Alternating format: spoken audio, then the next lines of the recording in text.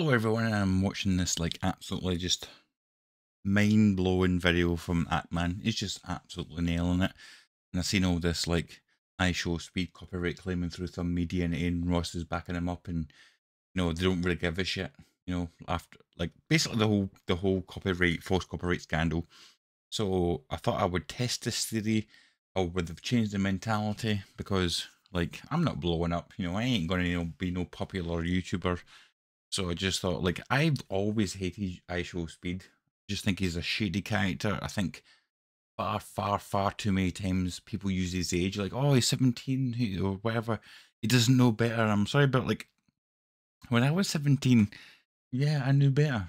You know, like, it's obvious that some of the things that he does it for the views, like lighting the firework in his house, dumbass move, what an idiot.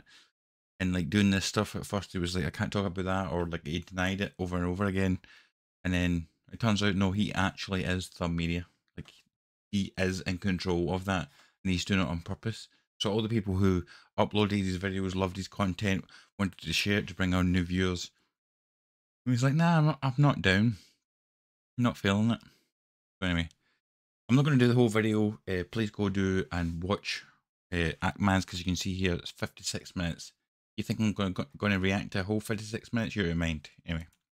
Compare this to what happened to Totally Not Mark, except, you know, this is on a much smaller scale, where he got hundreds of his anime videos claimed in an instant. Like, what the fuck was he supposed to do? Just stop making the videos people subscribe to him for? It's not the one claim that's always the biggest threat. It's how many claims are going to come after that? What's going to happen to my channel if I keep making this type of content? Should I even bother disputing it? Will I get a strike? Will I get 3 strikes? Are all my videos and my hard work and my channel going to be deleted?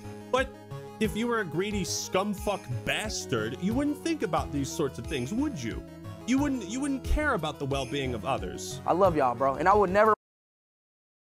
She's showing this clip multiple times, but what I didn't know is that if you receive a copyright claim, a person from YouTube doesn't view it. The copyright claim goes back to the original person, and they declare whether the video is valid or not. So even if you put in a dispute, it goes straight back to the person who disputed it in the first place, which just seems incredible. Like, I don't even know how that's the thing.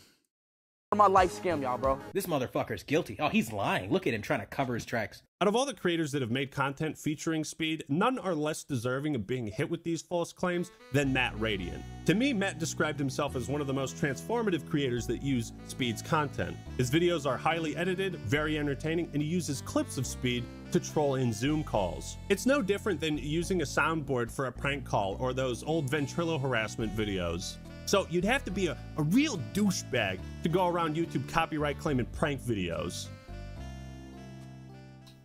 iShowSpeed is a real douchebag. So Matt woke up one day to find a video had been hit with a claim. It wasn't just a clip from the video, no, they claimed the entire thing, which of course makes no sense because Matt himself is in the video. He submitted a dispute detailing his argument for fair use using the maximum character limit allowed by YouTube. The claim was withdrawn overnight, and Matt went to bed that night happy that all was settled. But there's he more. awoke the next morning to find Christmas had come early, and he was apparently on Santa's naughty list because there were 3 new copyright claims filed on his other iShowSpeed videos. In this twit longer, Matt says, "It is evident that the people who claimed my video the first time acknowledged my argument and came back to claim the other 3 videos with just barely, slightly better grounds to actually try to claim content." That's right, Thumb Media came up to Matt, they shot him once, started to leave, then saw he was limping away. They turned around and then fired 3 more shots. What the fuck? One claim was made because of a 12-second clip, another 8 seconds. 8 seconds of a 16-minute video. All the revenue goes to Speed. But it gets worse, because Matt Radiant had 4 of his most popular videos claimed by Thumb Media. Videos that totaled over 6.8 million views. Matt's channel has 32 million total views. What this means is iShowSpeed was using Thumb Media affiliate to potentially try and steal up to 20% of all the revenue this guy's channel has made. By the hand that feeds you. It's Speed though, so like he can have the money. At least it's not a scam company. Speed's gonna get my money. That's not a big deal. It is a big deal because that money isn't his. You hear how defeated Matt is at this point? He just wants his channel to survive. While I And I'm just going to jump in here and say, like, that's why, like, there's this just crazy power imbalance between big creators and small creators like myself. Nobody's going to give a shit if I disappear. Doesn't matter that I've been on the platform for 10 years, way before iShowSpeed grew pubes, you know? But he makes millions for them. It's great. It's fantastic. I mean, how time and time again we saw how many times content creation, people within the industry, if they've got the millions of followers or a big TikToker or streamer or whatever, they get leniency. It doesn't matter what you've done, you know. It's like, oh, but he makes cash. Cash. Who cares what he's done? But how many times is there some Twitch streamer who's been banned like 9 times? Whereas, like, if it was myself who was streaming and did the exact same offence, I'd be permanently banned. Like, there's no chance my account's coming back. But that guy gets like a 3-day ban, a weekend off to go and use these millions. And it's the same thing with this guy. I've never liked him. I can't stand him. I just know that iShowSpeed it's a lot of kids that like his stuff, a lot of his content. I just don't think he's a good guy, a nice guy. I just think he gets encouraged a lot. Not to say because it is young, and I'm not using that as a defense, but he gets so influenced by like Aiden Ross and his own inexperience that he just thinks, I can up at the ante, I can up it, I can do more. And eventually, when he turns 18, which he might have done now, you can't keep saying, "Oh, I'm a minor, I'm learning." You're 18. You know what I mean? If you do something shady, like, you should be called out on it. And all these people did the crypto scam and stuff, and there was that leak away saying, oh, "What should I say? What should I say?"